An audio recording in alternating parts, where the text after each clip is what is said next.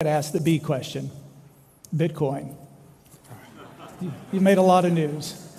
What's the bottom line? I could care less about Bitcoin. I don't know why I said anything about it. The blockchain is a technology, which is a good technology. We actually use it. It will be used for a lot of different things. God bless the blockchain. Cryptocurrencies and digital currencies, I think are also fine. JP Morgan moves $6 trillion around the world every day. We don't do it in cash. It's done digitally. If it can be done digitally with the blockchain, so be it. But it'll still be a dollar cryptocurrency.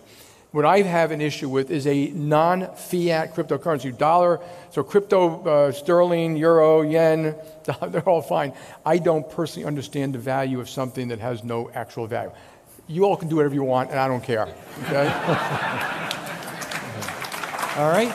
That sounds definitive. Bitcoin hit a new high today. I could care less what Bitcoin trades for, how it trades, why it trades, who trades it. If you're stupid enough to buy it, you'll pay the price for it one day. I've also told people that it can trade at $100,000 before it trades to zero.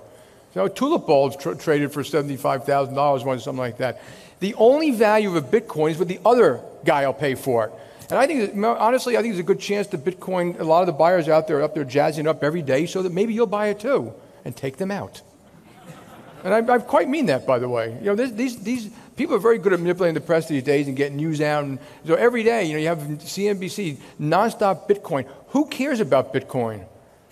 I mean, the world economy is so big. We move, JP Morgan alone, these companies, $6 trillion. We move all this money. And Bitcoin in total is, all these currencies are $50 billion, maybe $1 billion trades a day. And the other thing I've always made of Bitcoin, governments, and this is not a technological statement, governments are going to crush it one day. Governments like to know where the money is, who has it, and what you're doing with it. And in case you haven't noticed. Okay?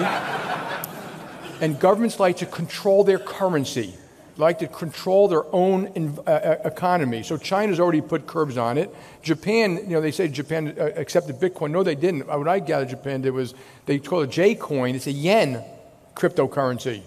It's not a non-fiat. And there's a big difference. People have said legitimately, okay, it's close to gold. Not really. Gold is limited and has been around a long time, and it's close to a fiat currency. Not really. A fiat currency is where the government says, this is your legal tender. You have to give it and accept it.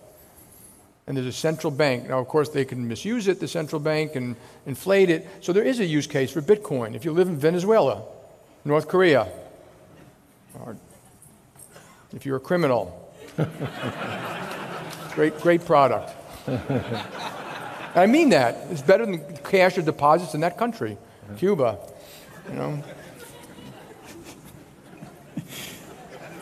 But this is the last time I'm ever going to answer a question about Bitcoin because I really don't care.